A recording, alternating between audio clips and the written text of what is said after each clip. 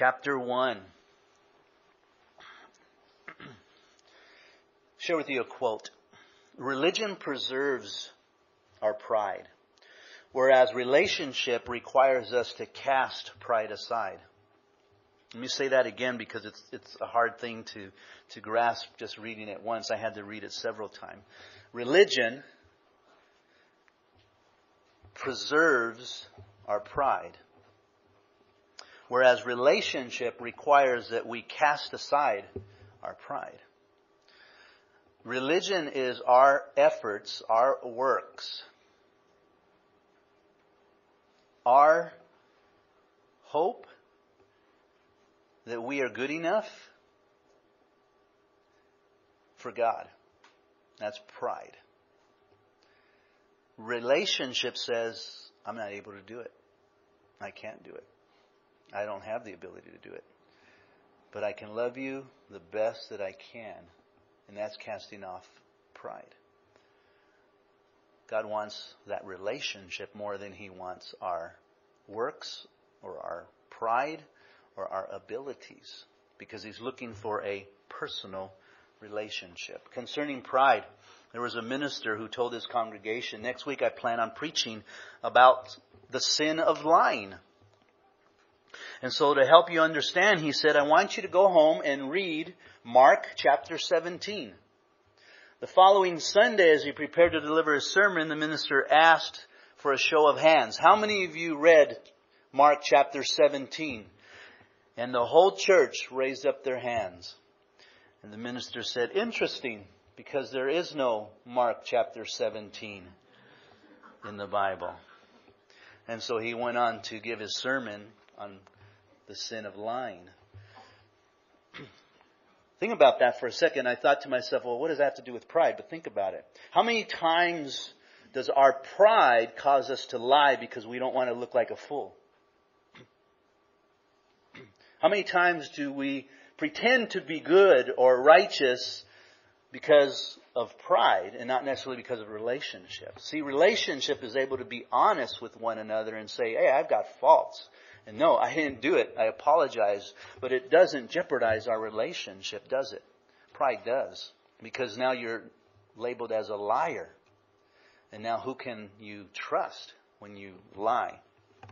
So we're going to talk about this relationship this morning in depth. Last week we looked at chapter 1, verse 13 through 16. We ended with Peter encouraging us with some instruction on be holy, for God is holy. As he said it emphatically, I am holy, and so you be holy. And we saw that this holiness is not a religious act. It's not a set of 10 commandments. We can't pull out a little pamphlet with a list of things that we have to do. Okay, I'm holy. I've met them all. That's not what he's talking about. He's talking about a relationship here. He's talking about a holiness that says, I'm separating myself for God.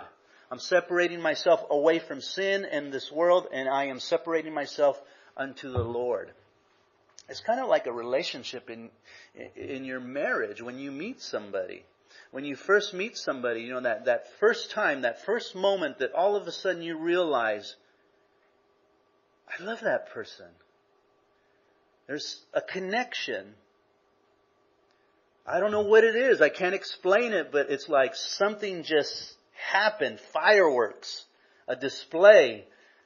And now you separate yourself from your friends, from your family, from your old life, and you say, I want to be with this person.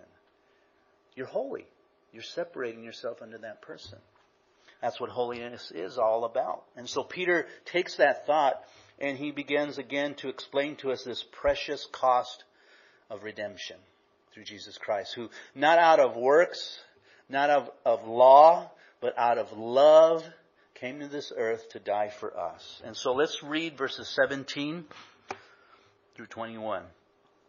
And if you call on the Father, who without partiality judges according to each one's work, conduct yourselves throughout the time of your stay here in fear, knowing that you were not redeemed with corruptible things like silver or gold from your aimless conduct received by tradition from your fathers, but with the precious blood of Christ, as of a lamb without blemish, without spot.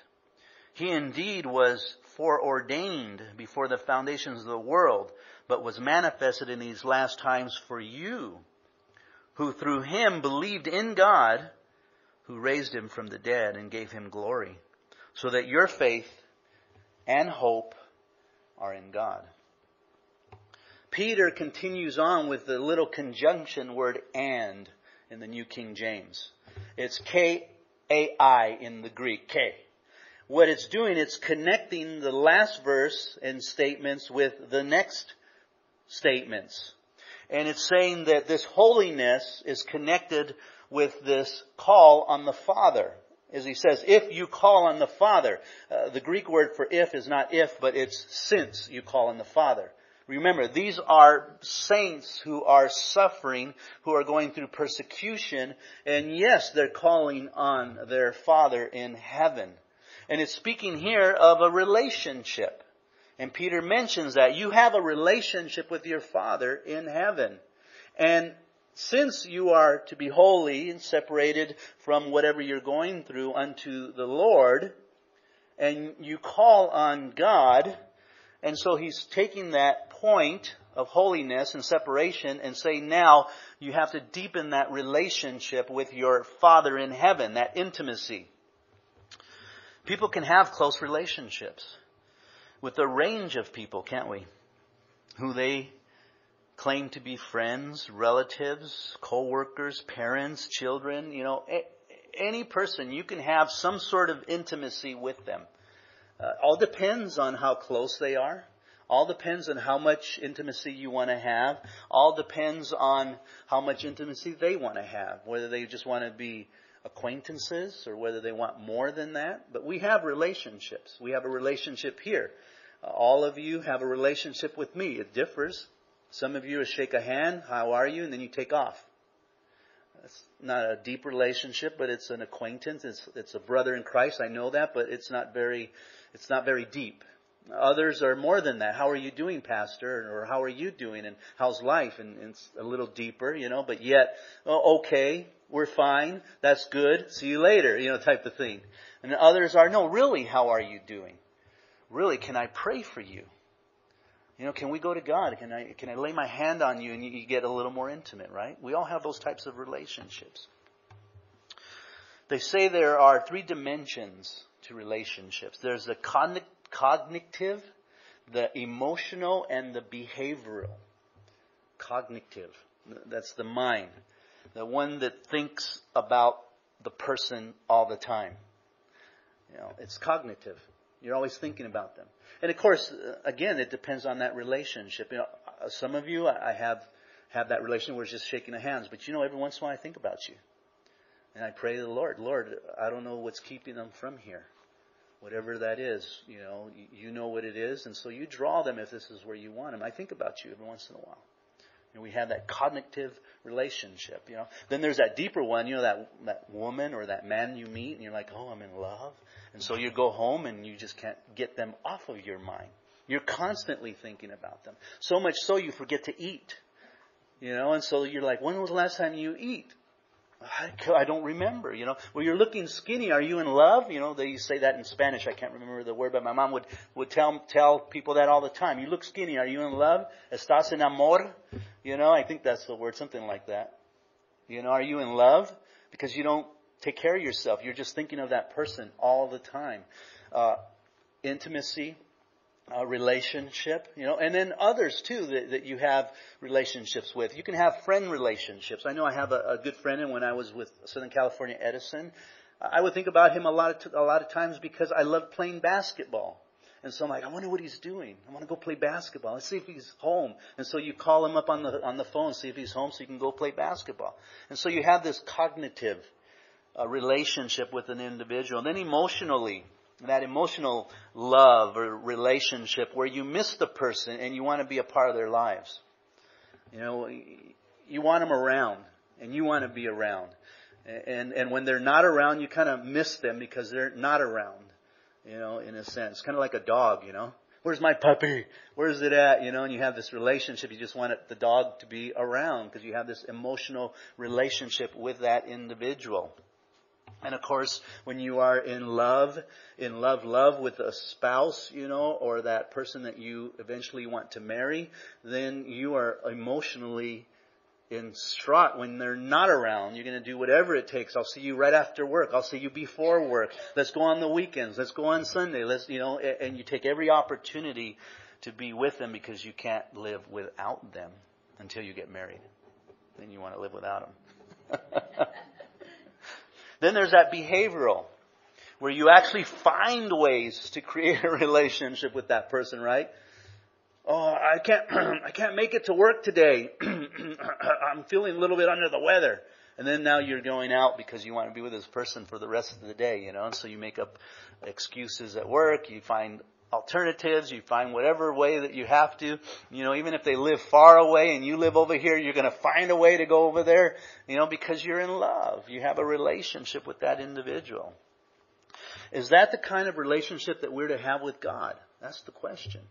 I think that's a part of it, but I think Peter's idea is a lot deeper than that. Because Peter here is saying that believers have a new family relationship with God. It's not a legal relationship. It is cognitive. It is emotional. It is behavioral, but it's deeper than that. It's also a parent relationship type. It's an intimacy beyond the natural, not just, as I mentioned those, but more of divine reverence, which includes something far deeper than just the external that we're to have with God. How do I explain that? It's hard to explain that when you have a relationship with God. Yet you have all these things where you want to be with God, you make excuses to be with God, and you have this emotional tie to not have God leave and not be with you, that you miss Him when He's gone and so forth. But there's more to it than just that. Where He's your everything. You realize that life itself comes from Him. You realize that when you pray and you talk with Him, He hears you, and that He can literally help you in life situations where the external, the natural relationships that we have, we're very limited. You can't help me in certain areas, and I can't help you in certain areas. Even though I may have more knowledge than you, I still can't help you. You have to go to a higher source, and that has to be God. And that's a divine source, and He will be your everything, where you know that He loves you because you've experienced it through His Word, and you know who He is in His very character. And so then He answers you, and then miracles happen, which can't happen between us. Maybe if you're in love, and the miracle of marriage and the miracle of children and so forth. But with God, miracles happen. Lives change. Your whole attitude changes. You become a new creature, and that is a relationship that is beyond understanding. It's divine. And Peter's trying to get that across to us, that we're not just merely a part of a natural family, but now a divine family. John writes in 1 John 12, and you've all heard this, it says, as many as receive or welcome Jesus into our hearts, to them He gave the right, that is the authority or the power, the privilege to become children of God. And that's in the spiritual sense, not just the natural. Even to those who believe in His name, who were born not of blood, nor of the will of flesh, nor of the will of man, but of God. We have a right as children because we've asked God to come into our hearts. We now become children of God. And now He becomes, in a sense, our parent. You'll hear Hollywood oftentimes refer to God. But the reference to God is always God, right? Heaven has a God, and this God is the one that's in control. Where we call on God and we say Father, which is totally different than God. Be more specific, Father. It's speaking of that intimacy and that relationship that you have with a parent. I cherish the moments that I have had with my father, who's now passed. I can remember as a little kid, he wanted to make extra money because we weren't very wealthy. And so he took up body work. He went to school and took a couple of classes on Saturdays, and then he learned how to fix dents and things like this. The old style. Back then, where you bang it out, put the Bondo and all that stuff. Today, they just replace the whole bumper, and then paint it. And so I would wake up in the morning when he had a job, and we'd sit in the garage, and I'd just help him doing it. I'd mix up that Bondo, would smell all those chemicals, I can still smell it in my head, and then him putting it together, drilling the holes to pull it out with the knocker and so forth, and banging it. And I remember those times that I had with him. I'll never be able to get back those times that I missed because he's gone. And that's sad. And I wish I would have spent more time with him, but I can't now. But I do have the memories of the times that we did spend together. And I can remember his characteristics. I can remember the way he spoke. I could remember the way he acted, even with my children and so forth. And I cherish those moments. But I also cherish the moments that I've had with my Heavenly Father. And there have been a lot of those moments. And I know there will be more moments like that. The time that the Lord just poured His love on me as I was calling out to Him, and His presence was there. And I felt that presence so strongly that I began to weep and cry because of His presence. I didn't see a figure. I didn't see a face. I don't know what He looks like. I just sense His presence. And it was overwhelming. And I'll never forget it. And I want more of it, if He wills. But I will not forget that moment when God came into my heart and my life completely changed.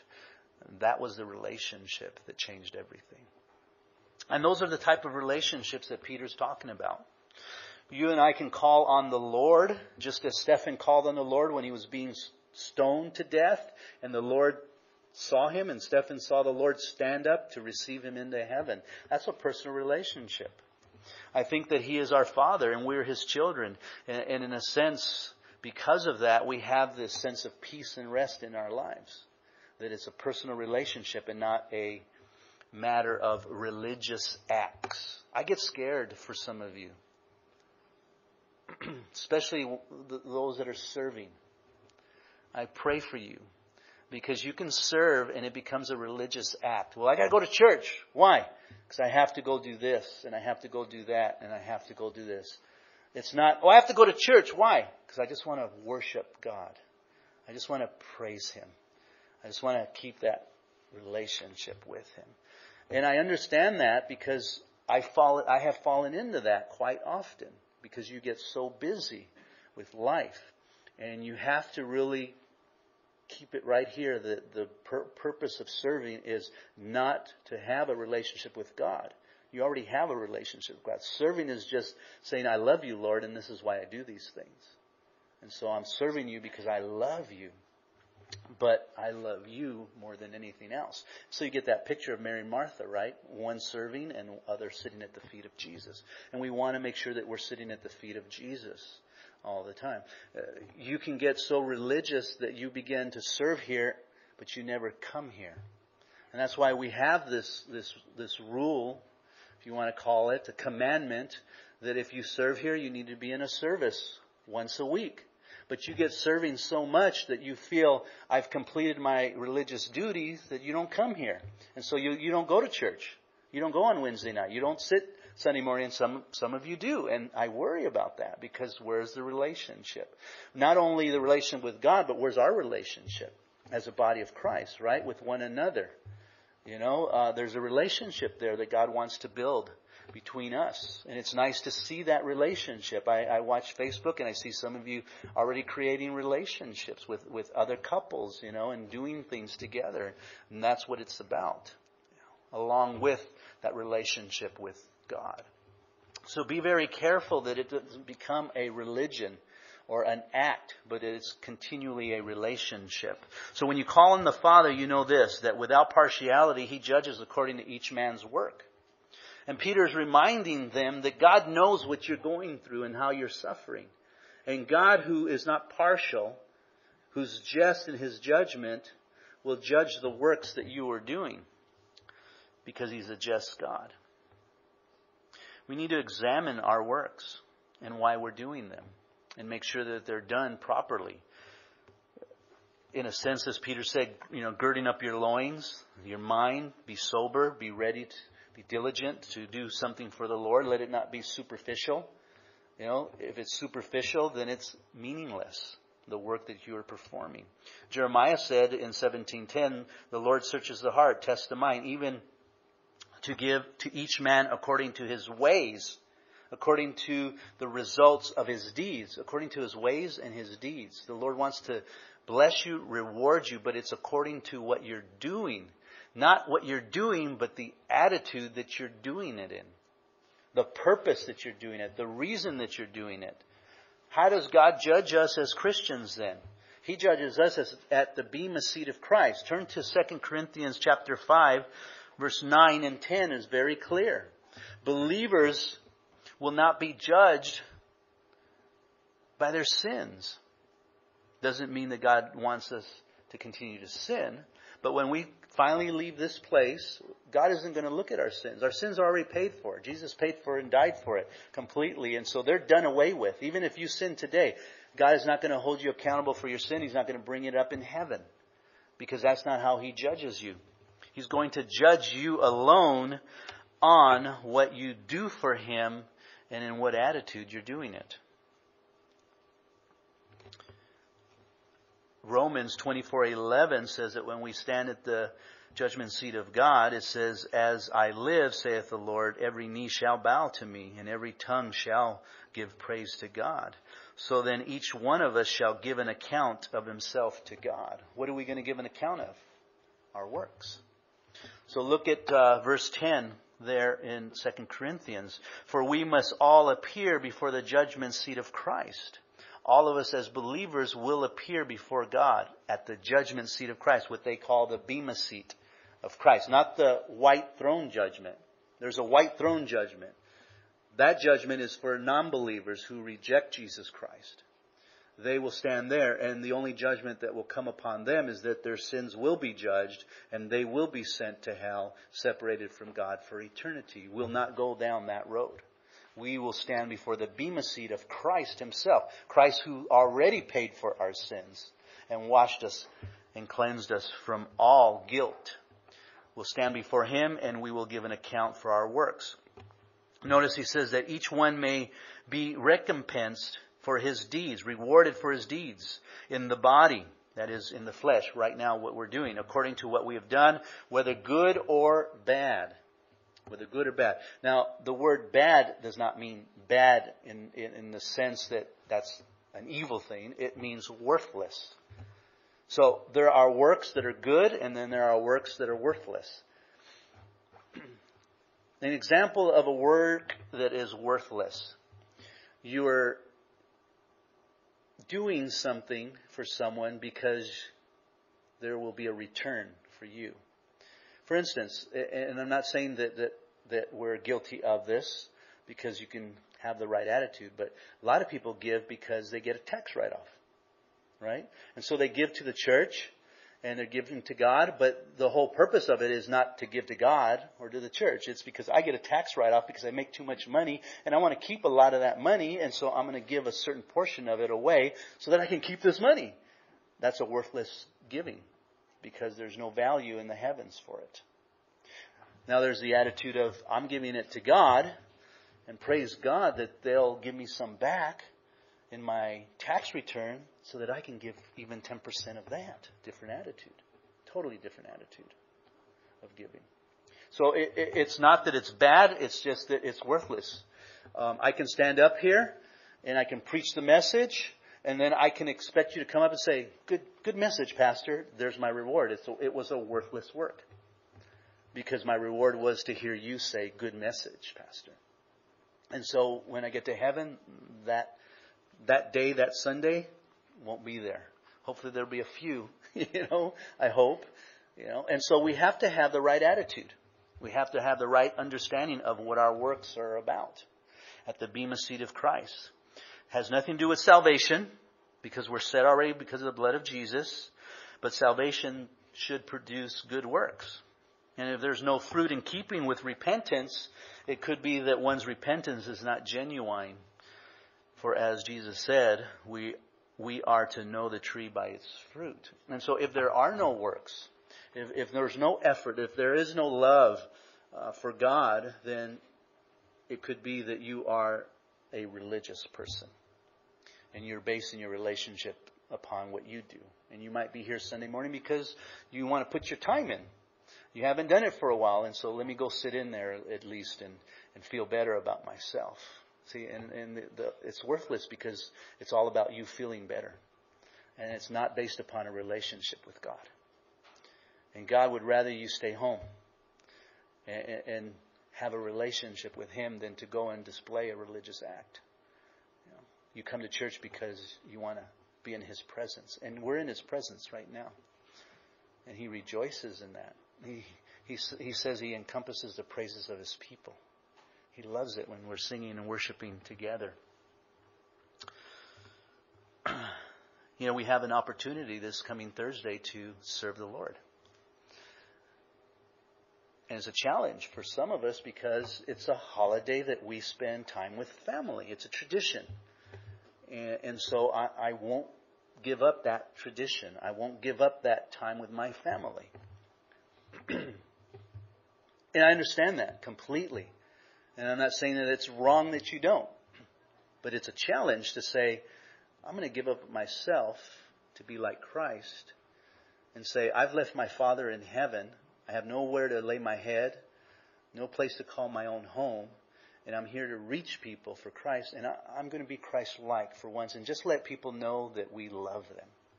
And just take this one opportunity and serve God. That we may display Him to others. Not that we perform a religious act or get some attaboy or point in heaven.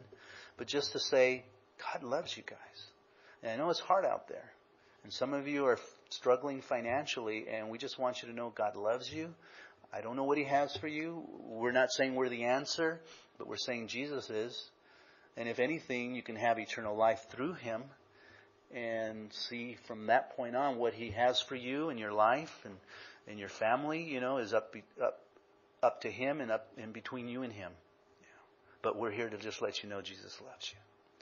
And it's an opportunity to serve Him and to take that opportunity. And I love the fact that a lot of people are taking that opportunity. We still need some help, but we have enough people to do it. And so I encourage you to pray about it and sacrifice a little bit for the Lord too. Notice his next statement then. So, seeing that, conduct yourselves throughout the time of your stay here in fear. So here's an instruction by Peter. One in these statements is that while we're on this earth, we ought to conduct ourselves. That word conduct is to turn oneself about, to turn back around, to dwell in a place. In other words, conduct yourself, and we mentioned it last time, don't go back to the way you used to live. Conduct yourself now in a different way. Turn around and serve the Lord. Work for Him who judges rightly. But when you do it in fear, the word fear there is speaking of reverence, not fear of dread or of punishment or anything like that. It's phileo, which meaning it's a parent relationship. You know your parents love you. Now I understand, generally speaking, hopefully more than generally speaking, most parents love their children. Once in a while there's a case with drugs and some medical chemical imbalance. I understand that. But most parents love their children and children love their parents. It's a relationship. It's not based upon rules. The parents don't have a child. Okay, if you can do this and this, you can stay in this household. That's not how it's done. It's you're in this household. That's not even a question. It's just you need to do these things because it's the proper way to act. And we're training you. And then the child does it. He gets punished, but he still doesn't say, that's it, you keep punishing me, I'm leaving you. Sometimes they do. They run away and they leave, but they come back because, that's my parent. And they understand at a later age when they grow up and realize that my parent loved me enough to correct me. I was just rebellious. And so they come back because you are the parent of that child. And it's a relationship. And so the word fear is speaking of that reverence that you have for one another. Not necessarily you're in fear and dread of the person, but that you have a relationship and you reverence their opinion, you reverence them as an individual, as a parent, as God in this sense here, because He is our judge and we are to fear Him. So a wholesome reverence and respect for God. is the basis for our godly living. Because we reverence Him, because we love Him, we're going to conduct ourselves correctly. Proverbs 1:7 says, the fear of the Lord is the beginning of wisdom or knowledge. Fools despise wisdom and instruction. The fear of the Lord is to hate evil. Proverbs 8:13. Pride and arrogance and the evil way are for a perverse mouth. And so this reverence for God, this love, this intimacy, this relationship that we have with Him is one that is like a parent. And so we reverence Him, not fear of Him, because God would never, I don't find it in scriptures where He would totally, hurt us in some negative way. Correct us, but not hurt us, because that's not who He is. He's always looking out for our best interests.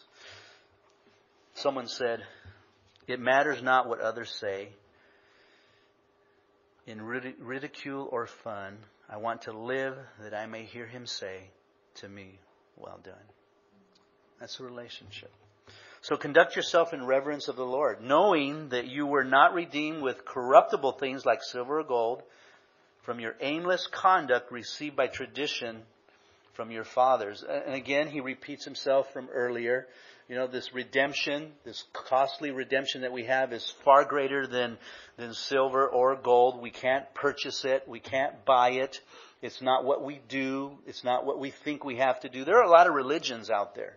I had a friend who we love very much, and we kept witnessing and witnessing to him.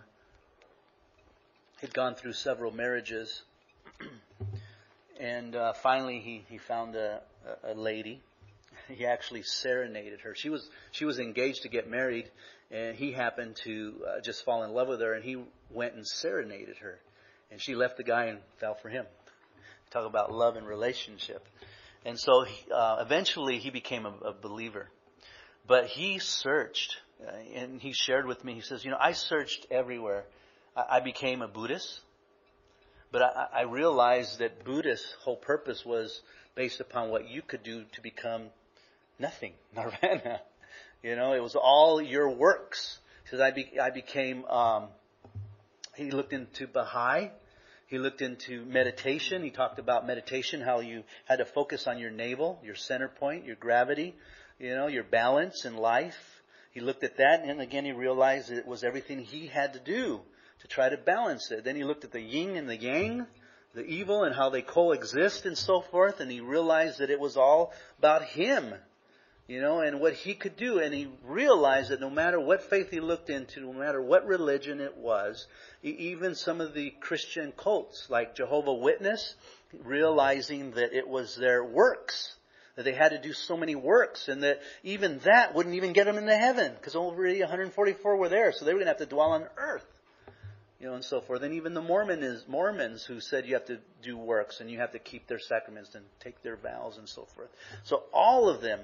And then he realized when he saw our relationship with the Lord, and heard us plenty of times that Christianity, and in Christianity, you don't have to do a thing. Jesus did it all. All you have to do is just believe in His work, and He'll save you.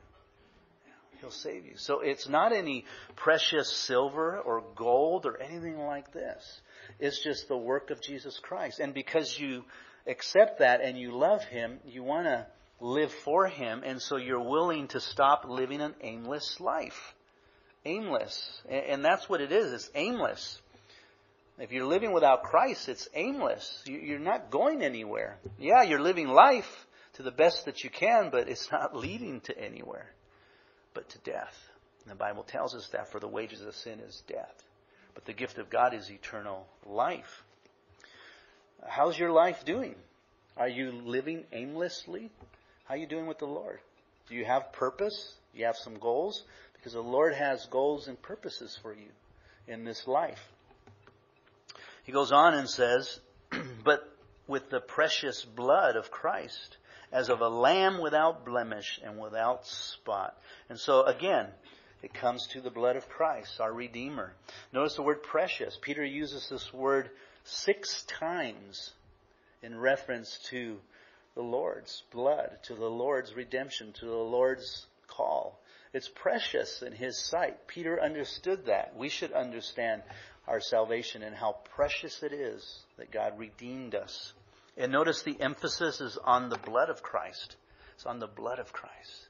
Not on Christ, but the blood of Christ. It was shed for us. And so he says, and takes that Old Testament saying, or picture of the lamb without blemish or without spot. In other words, it's flawless. It's an Old Testament picture. Before AD 70, the Jews, the Orthodox Jews, would literally take a lamb, they would inspect it, and then they would slaughter it, and then their sins would be forgiven. God would accept that as an offering for the forgiveness of their sins. But when the temple was finally destroyed and hasn't been rebuilt, there has not been one animal slaughtered by an Orthodox Jew. Why? Because in God's eyes, He said, that's it. I'm not going to allow you to anymore because my son's already been slaughtered. He's the Lamb of God who takes away the sins of the world. His blood was already shed once and for all. And so there's no more any need for a sacrifice. And so He stopped it by, one reason is destroying the temple for its destruction. That may change once we get to the tribulation period when they offer up their vain sacrifices again. But God will reveal Himself. And so He was a lamb, a prefigure of Christ, Jesus, and His precious blood. For He indeed was foreordained before the foundations of the world, but was manifested in these last times for you. So the crucifixion of Jesus was planned by God. It was God's whole plan. Before the world even existed, God already knew. It says a lot about God's foreknowledge. It says a lot about how He's in control. And He already knows us. That always blows me away. I don't fully understand it, yet I receive it. You know, that God knows me. Because there are times where in my prayers I'm saying, Lord, take me home because I'm useless. There's no need for me to be here. There are plenty that you could use. I can't do what you're calling me to do. So just take me home. Then He reminds me, but you're already forgiven. No matter what you do, you've already accepted. And I have a plan for you. And I always miss that plan ahead of time because I'm only in the moment. And I'm looking at myself, which is pride. Because I'm looking at myself and how I can't do it. And how I don't have the ability. And how I keep messing up. You know. And yet He says, I know all that because I preordained you before the foundations of the world. And that blows me away because it's like, well then how come I don't stop? If I know this, how come I don't stop? You know, it's hard. But this is true. So even if you sin today and even right now, even in our minds, yet God has already preordained for you to continue on in doing what you're doing. You know, which blows me away. I don't think I'll ever understand it completely. But it keeps you going forward, right? Because of the hope that we have in Jesus Christ. So he goes on and says in verse 21, who through Him believes in God, who raised Him from the dead and gave Him glory, so that your faith and hope are in God. Your faith. Let me read the Amplified Bible. It kind of makes it a little clearer. Through Him you believed in, or you relied upon God, who raised Him up from the dead and gave Him honor and glory, so that your faith and hope are in God. So the whole purpose of it all, the whole redemption plan before the foundations of the world, and all the works and the things we go through is all for our good, for the growth of our faith, and for the hope that we have in God, that He is in control. Let me close, and then we'll partake of communion. Let me restate that phrase in the beginning again. Religion preserves our pride, whereas relationship requires us to cast it aside. Let me summarize. Peter says, as children of our Heavenly Father, who judges our works based upon our relationship with Him, which comes through His Son's blood, we have faith and hope in God. Let's pray.